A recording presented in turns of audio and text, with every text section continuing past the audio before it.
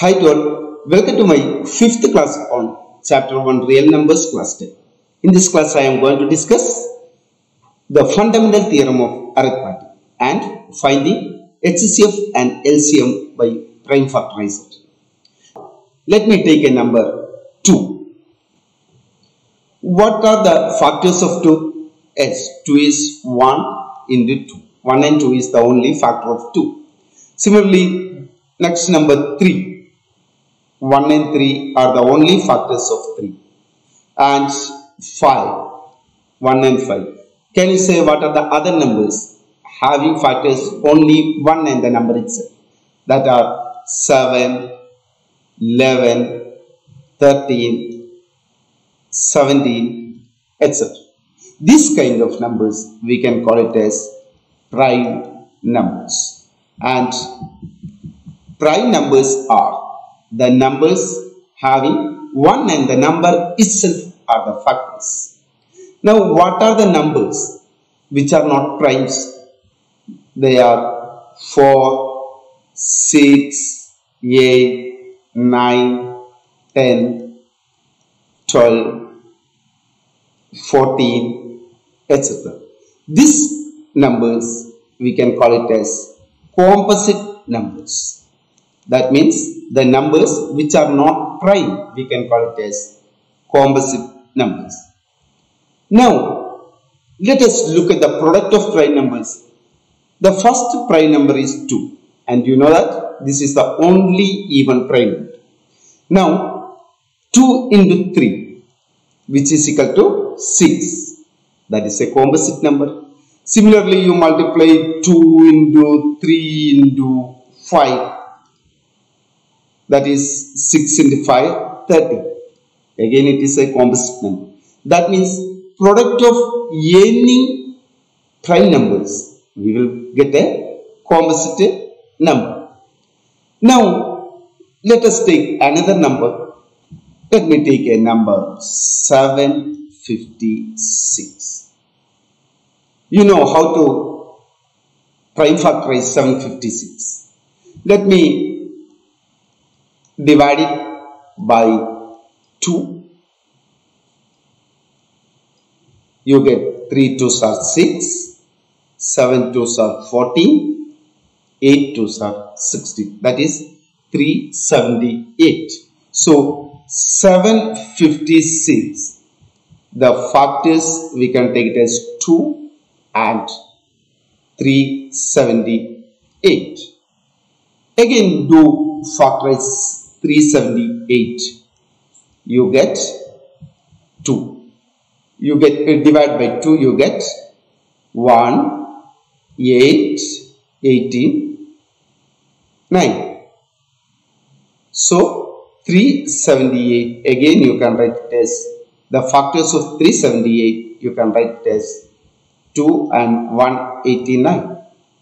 Now, do factorize 189. You cannot divide it by 2. So, it can be divided by 3. So, 6 3s are 18 and 3 3s are 9. So, 189 you can write it as 3 into 63. Or 3 and 63 are the factors of 189. 63 you can divide by 3. You get 2 3s are 6, 1. 3s are 3. That is 3 into 21. 21 again you can divide it by 3. So you get 3 7s are 21. So this you can write it as 3 into 7. So 756, the prime factorization you can write it as 2 into 2 into 3 into 3 into 3 into 7. Because 7 here, it is a prime number. This is the way how you are prime factorizing a number.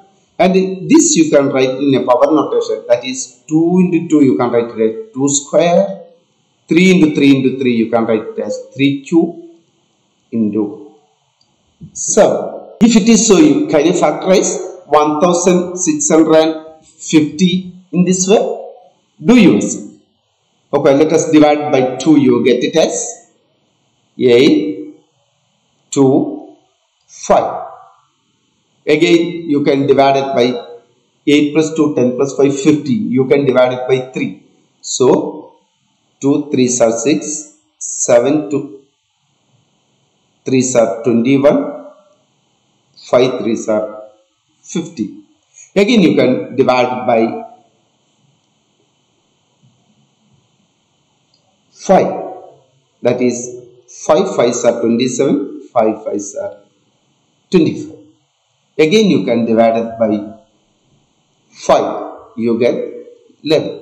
In this way also you can factorize 1650. So 1650 you can write it as 2 into 3 into 5 into 5 into 11. Or this again you can write it as 2 into 3 into 5 into 5, 5 square into 11. That means any composite number you can write it as a product of primes. This we can call it as fundamental theorem of arithmetic. Here, this 2 into 3 into 5 square, the order is not important. You can write as 2 into 5 square into 3 into 11. But this is unique. The only factorization of 1650 is you can write as 2 into 3 into 5 square into 11. The order is not important, and this is the unique representation of prime factorization of 1650. And this we can call it as the fundamental theorem of arithmetic. Now let us define it. That is, fundamental theorem of arithmetic is every composite number can be expressed or factorized as a product of primes, and this factorization is unique apart from the order in which prime factors occur. Now, by using this prime factorization, you can find out the HCF and LCM. Now, let me take two numbers, 84 and 90. Do factorize 84. 84 you can write it as 84 first divided by 2, 42, again divided by 2, 21. Now you can divide by 3, 7. So 84 you can write it as 2 into 2 into 3 into 7, or you can write it as 2 square into 3 into 7. Now 90. How will you write 90? Do yourself. That is 90. Again 245. Again 3 you can write it as 15. Again you can write it, divide by 3. You will get 5. So this you can write it 2 into 3 square into 5. Now how will you find out the HCF? Now take the common factor. Here 2 is a common factor, and the lowest power, which is 2. 2 square and 2. In that lowest power containing the factor 2 is 2. So HCF you can find it as the product of the primes having lowest power. So 3 square. In both 3 is there.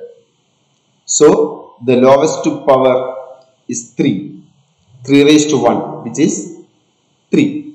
So now multiply 2 into 3, 6. Now there is no common factors in both. So you have to take 2 into 3, that is 6. 6 is the HCF of 84 and 90. HCF of 84 and 90, that you can write it as HCF of 84 and 90 is equal to 6. This is the way you have to find out the HCF. Now, how will you find out the LCM? Let us look at it. Now, let us find out the LCM of 84 and 90. For that, you have to take the greatest power of each prime factor. So here it is 2 square, here it is 2. So greatest power of that prime factor is 2 square. Similarly, 3 square. So you have to take 3 square. Now 7. The greatest power is 7 raised to 1. So 7 you have to take. And here it is 5. That means each prime factor you have to take and multiply. So this is 2 square is equal to 4 into 9 into 7 into 5. What will you get it? You get it as 1260. So a LCM of 84 and 90 is 1260. Now there is an important result. Let us look at it. HCF of 84 and 90 you got it as 6 and LCM of 84 and 90 you got it as 1260. Now do multiply the HCF and LCM, that is HCF into LCM. You can take it as 6 into 1260. That is, you get it as 7560. Now find the product of the numbers.